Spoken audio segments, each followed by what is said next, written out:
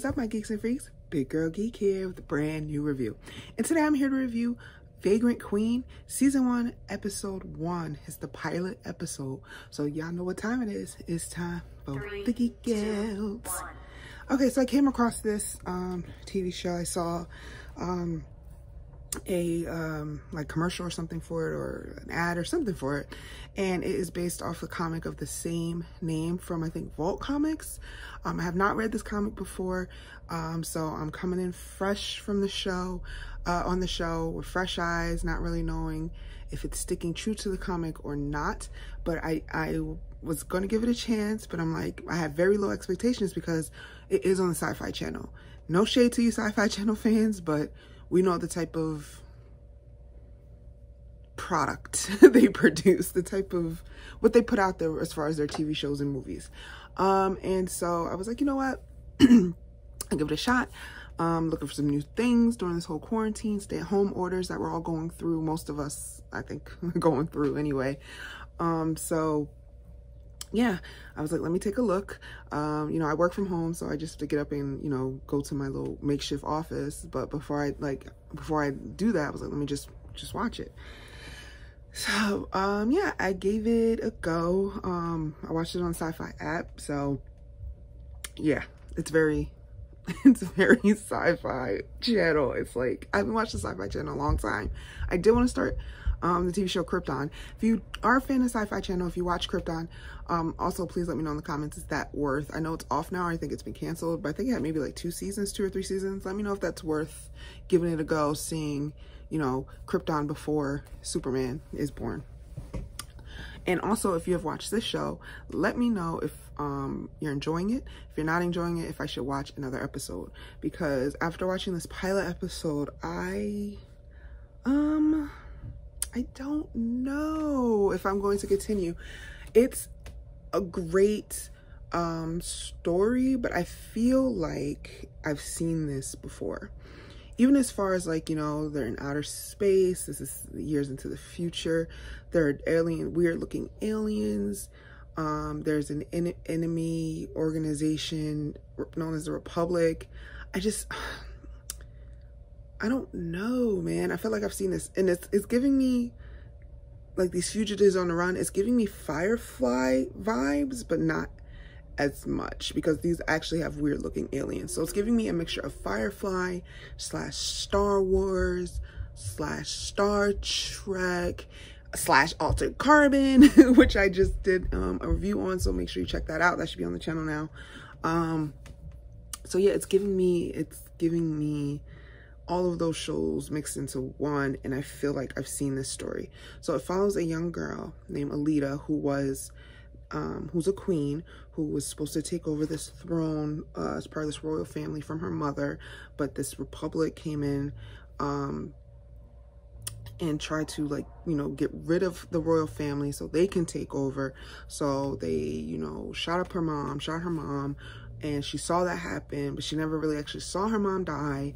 And before that happened, her mom, like, shot off into space to save her or whatever. And so 8 years later, she's kind of grown up on the run, and, you know, she's a skilled fighter, she's a scavenger, and she's, like, running from them. And then she meets a whole plethora of characters that come to her aid, a mechanic, and then this other guy that she stole the ship from, who's a lawyer but also a good fighter, who's going to help her. And he tells her, you know, spoiler alert, I'll put spoilers, he tells her that, you know, her mom is actually alive. And so now it's probably they're probably for the remainder of the season going to be trying to get back to her mom, if that's even true. And she has a group of followers that are kind of after her, that want her to, you know, be a real queen and stop being on the run and take back her title and overthrow this republic. And it sounds all great, but it's just, I wish it was maybe on a channel that can do more for it. Because the actors are actors I've never seen before in my life. Never heard of them, never seen them. Don't know who they are. C-list, D-list actors. And it just feels very soap opera-y, low budget-y, but yet the graphics and the CGI and the special effects are actually not that bad. They're really not that bad.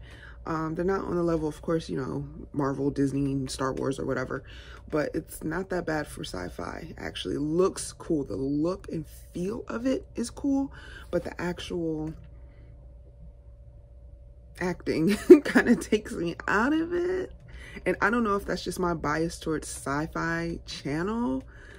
So I don't know, maybe I'll give it 3 episodes max, and then we'll see how I feel.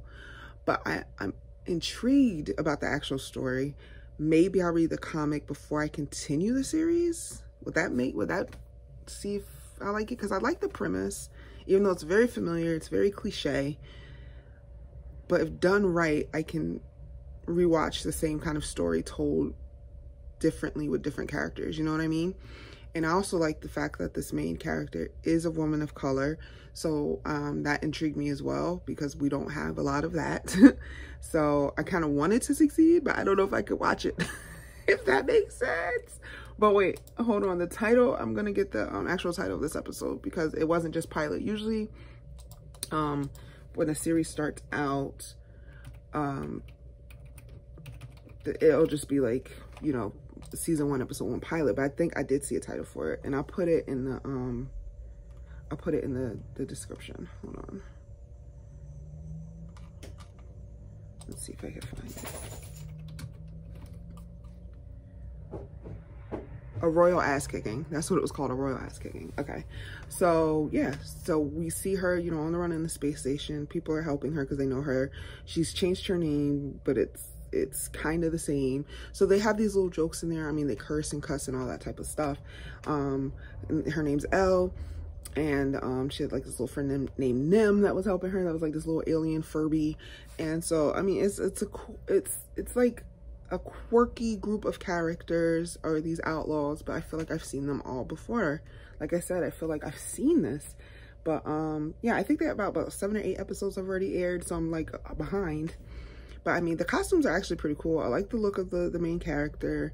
Her whole outfit, her whole badass, you know, female vibe going on. So I appreciate that. But I just don't know, because it's on Sci-Fi. So, I mean, Sci-Fi aside, if this was like on another channel or something like that, geez, I'd probably give it I'd probably give the first episode like a B-. I'm interested, but I don't know if I want to go in all the way. It's an hour long, so hour-long series. But yeah, that's where I'm at with it.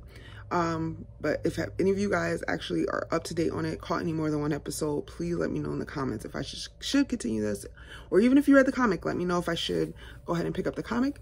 And as always, I can't wait to discuss with you. So until next video, I am out of here. Big Girl Geek out. Peace.